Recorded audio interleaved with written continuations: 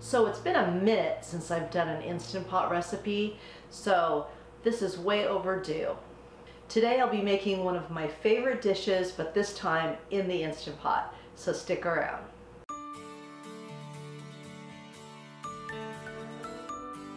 Hi, Debbie Chu here from Chew on Vegan. Welcome back to my kitchen. If you're new here, I'm a plant-based RN and I follow the Starch Solution. The Starch Solution was a program developed by Dr. John McDougall, and on his program I was able to lose 15 pounds and have kept it off. If you want more information about the Starch Solution, I will leave a link to his book, The Starch Solution, in the description box below. On my channel you're going to find quick and easy whole food plant-based recipes, no oil and gluten-free. So if that sounds good to you, please subscribe and don't forget to hit that notification bell because I do post videos every Tuesday and Saturday. And for more plant-based content, be sure to follow me on Instagram at Chew on Vegan. And if you're new to this way of eating, or maybe you've been doing it a while and you're struggling, I started a Facebook group, and there you will find a very active group of like-minded people, and you'll find recipes, inspiration, and support. And if you're still not convinced that a plant-based diet is right for you, I created a quick little e-guide that explains the benefits of a plant-based diet. And be sure to sign up to my newsletter. It comes out every other month, and I cover different topics. Some are from a nursing perspective. I give you recipes, tips, and tricks, and I will leave the link to all these resources in the description box below. So as I said in the intro, I'm going to be doing an Instant Pot recipe. This one's going to be mushroom risotto. I love risotto, but I don't like having to babysit it for 20-30 minutes, stirring and adding broth. And this is in the Instant Pot. You set it and you forget it. And then you come back and you have this beautiful fluffy risotto. No oil, gluten-free, Starch Solution compliant. So let's get started. So first thing you want to do is put your Instant Pot on the saute feature. I put some water in here, and we're just going to add about ½ an onion chopped. And once this gets going, we're going to saute this for a couple of minutes. We're going to let this get up to heat and then we'll get started. So it's been a couple minutes.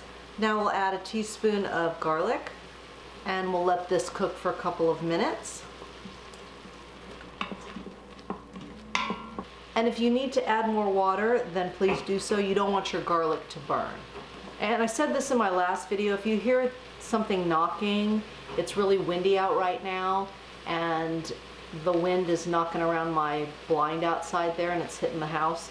So that's what's happening there. Can't do much about the wind. Now I'm going to add a bag of sliced crimini mushrooms. This is 10 ounces. If you wanted to slice up your own, go right ahead.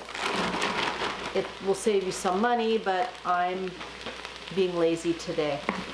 So we're going to saute these 3-4 minutes. They're going to release moisture, but you kind of want to watch them, stir them pretty frequently. And if you need to add a little bit of water, do that, but don't add a lot because they will definitely release moisture. Now I'm going to add about a ¼ cup of veggie broth to kind of deglaze the bottom here because that has a lot of flavor. Now you can use white wine. I don't have any white wine, so I just use some more broth, and that works. Now we're going to add 2 cups of our Arborio rice. It has to be Arborio rice. And we just want to stir it all in.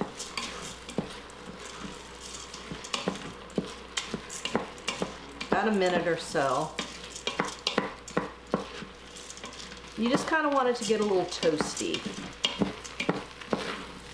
Okay, at this point I'm going to turn the saute feature off. And then I'm going to add 4 cups of veggie broth.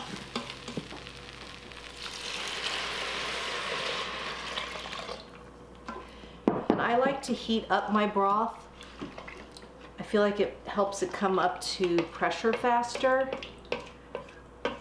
If you put it in cold, it just kind of stops the whole cooking process. So just stir that around, get everything incorporated there. If there's anything on the side, just kind of get that in with everybody else. Make sure that it is on sealing, and then we're just going to do manual pressure for 6 minutes. And you want to make sure it's on high pressure. So we'll let this go. So when I went to the store yesterday, they had asparagus. You know, spring is here. So I wanted to show you a little trick I do, and you may already know this, but if you take your little spear here and you just, that's where you want to naturally cut it. Wherever it breaks, that's where you want to naturally cut there. So I'm not going to cut, I'm just going to snap them all. Because this part's going to be real woody and you don't want that. So I just am going to do the rest of these. So just snap.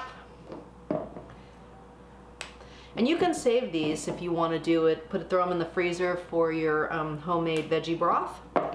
And I just wanted to serve this asparagus with my risotto. I think that sounded really good.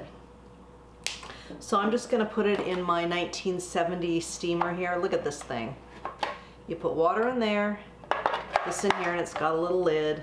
I don't know if any of you are old enough to remember these Tupperware, when you used to have the Tupperware lady come to your house. That was one of the items that you got when you were a hostess.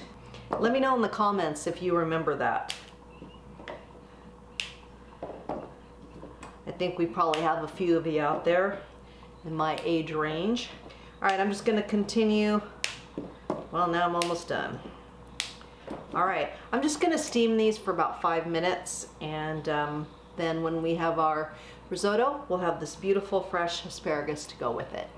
So as you can see, it really like doubled in size, and look at how fluffy it is. Yum. So at this point, you can do some salt and pepper, but I'm gonna plate this up and let's give it a taste. So I've got it all plated up, added my asparagus, and topped it with a little flat leaf parsley. I added some nutritional yeast in there too, because I just love that flavor, but that's totally optional. If you want, you could put cheese sauce on your asparagus, but I'm just gonna do it plain. So it looks like a really nice little 50-50 plate here. So let's dig in.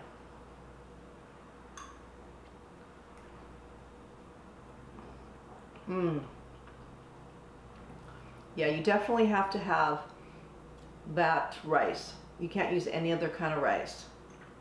It just does not come out the same. And it makes a ton. So it easily 6 to 8 servings, depending on how big your servings are, but it makes quite a bit. So if you've made it this far in the video, please comment below with risotto. That way I know you've stuck with me to the end, and I really appreciate it. And if you enjoyed this video, you got some value out of it, you learned something, hit the like button as well. Again, I appreciate all your support. And remember that all my recipes are good for you, they're good for the animals, and they're good for the planet, and what you put on your plate determines your fate and your weight. Until next time, thank you. There we go. All right, you got this. What are you gonna do? Well, why am I doing that? Okay, all right, now we're gonna add and topped it with a little bit of flat leaf